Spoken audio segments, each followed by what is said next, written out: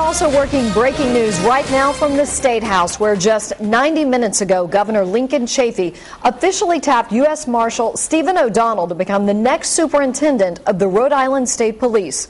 The governor's choice comes just 4 days after Colonel Brendan Doherty unexpectedly announced his retirement from the department's top spot. Let's get right to Eyewitness News reporter Tim White, who joins us live from the Providence Mobile Newsroom with the breaking details.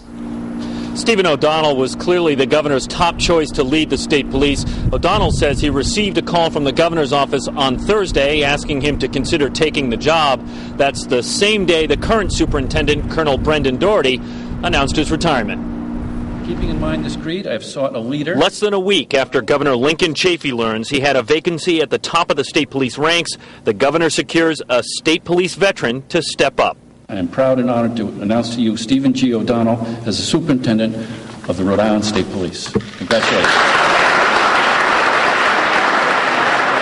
O'Donnell spent 22 years in a state police uniform. He stepped down in 2009, then a lieutenant colonel, to become U.S. Marshal for Rhode Island. Last week, State Police Superintendent Brendan Doherty announced he was retiring in April.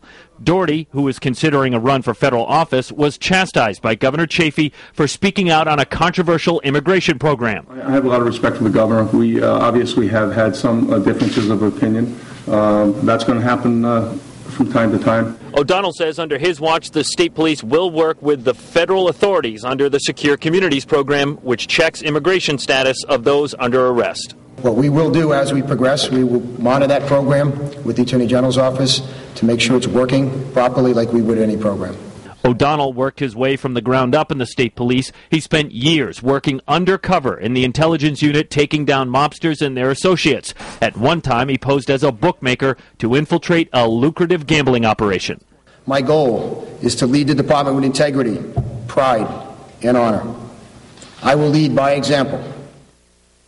O'Donnell will take a pay hit by accepting this job. Right now, he collects a paycheck as both U.S. Marshal and one from his state police pension.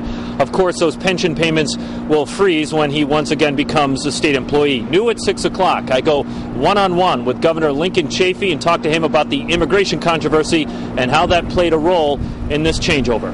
Live with the Target 12 investigators, Tim White, Eyewitness News.